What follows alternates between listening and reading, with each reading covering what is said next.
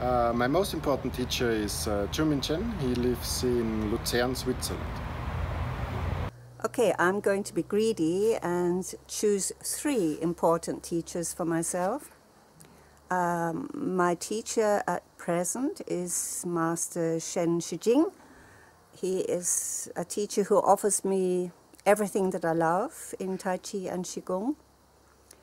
My first teacher was of course very important because he made me curious to learn more, and he obviously did the right thing because I'm still here learning and teaching. Thank you, Stefan.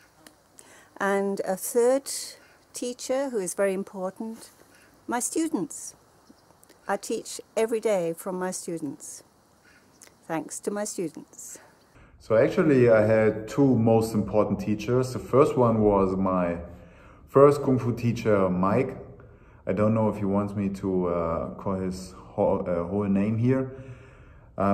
He sent me on the path of Kung Fu. He taught me everything about being a Kung Fu student, being a student of life, and he had a very strong personality. He was a great man. He still is a great man, and I've learned a lot from him.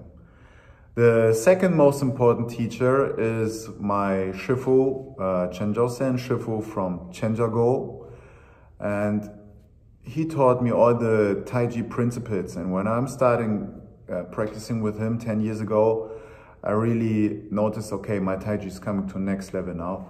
And he taught me everything about really developing strength with Taiji, not only being soft and relaxed, but also building a lot of spiral strengths and putting power into your movements. Yeah.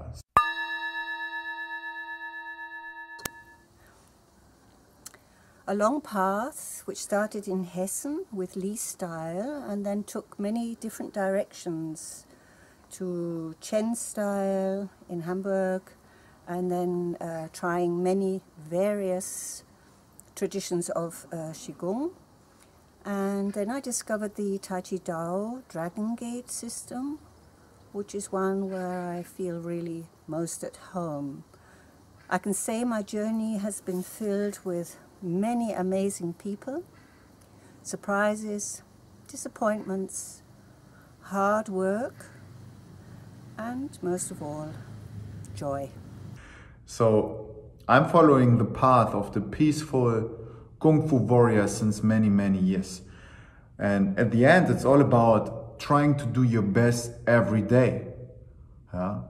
Be peaceful with yourself and forgive yourself if you have a day like you're not so strong, or you have a weak day. It's okay. But then the next day, try to come back as strong as you can, mentally and physically. Try to be a support, a useful support or a useful part for the people who you love.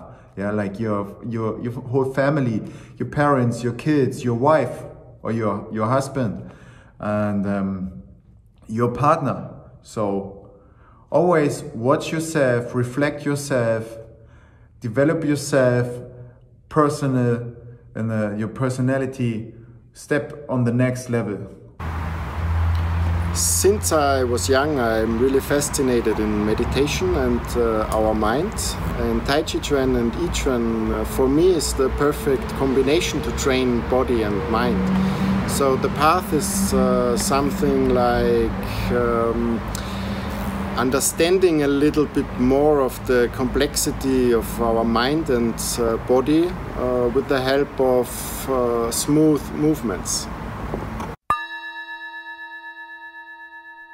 I don't know what book I would take with, but at the end I would take just a lot of empty sheets and a pen and write my own book, because always when I'm on my own, there are so many thoughts in my mind, so I always start writing. I will not take a book with me. I will probably write one. I'd take an empty book with me, because then I can fill it with all my new ideas. I already have hundreds of half-filled empty books. This question is not easy. I like to listen to whole different kinds of music, so it's changing every day. Well, having spent most of my life working with music, at present I really love birdsong in the morning and birdsong in the evening. At the moment, I don't listen to any specific song, but since my youth, I'm loving rap music, all kind of old school gangster rap and hip hop music. So this is always my playlist for the day. Good old school rap. A favorite saying of mine in England is every cloud has a silver lining, and I think at present with the corona lager the situation is, let's see what's positive at the moment. Otherwise, I think important for me is also the earth below me, the sky above. These are the only things we can rely on.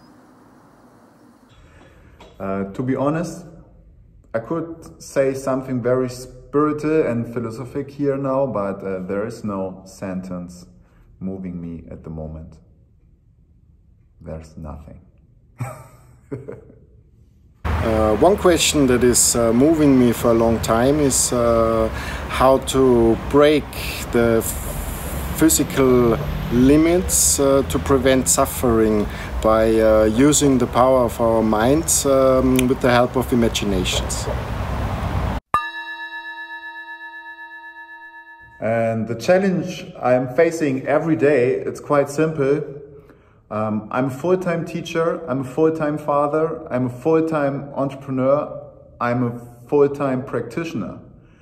And the day only got 24 hours. And sometimes I sleep. So at the moment in this part of my life, I'm very tired and still trying to give my best. So this is my challenge.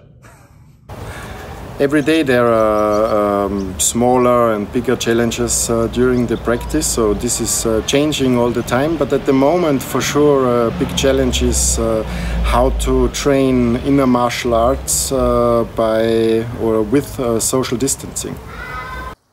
Okay, the greatest challenge for me is that I can't practice Tai Chi the way I used to 20 years ago. This would be really great, but it's a challenge. And so I'm learning to do less and this little better and more concentrated. I think I would be a swimming pig, so a pig that lives in the water, because I'm something like a lucky pigfish. Okay, well, I consider myself to be nature. Human beings belong to nature. So what would I like to be if I'm not a human? I think a fluffy cloud would be great. Anyway, I'm a part of nature, so practicing Tai Chi every day let me feel like very unified with nature. But if I had to make a decision what part I'd be, I would be the ocean.